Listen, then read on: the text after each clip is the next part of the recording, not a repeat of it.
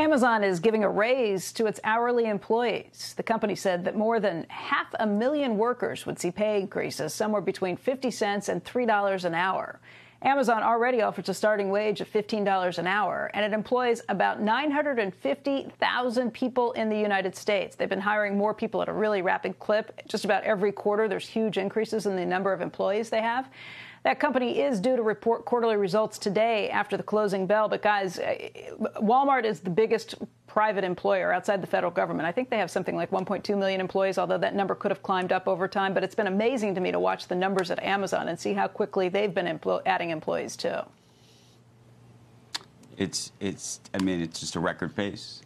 We've got another story that I don't know. I've been fascinated by. I was on the phone talking to a number of people about this yesterday. Verizon now exploring a sale of assets, including Yahoo and AOL. Now, the Wall Street Journal is reporting that the telecom giant is looking to exit what has turned out to be an expensive and unsuccessful bet on digital media. The report says the assets could be worth $4 to $5 billion. Verizon acquired AOL in 2015. Of course, it acquired Yahoo, you'll remember, in 2017, paying more than $9 billion for the pair of them. They were run by Tim Armstrong at the time. It already sold the Tumblr blogging platform and HuffPost news division.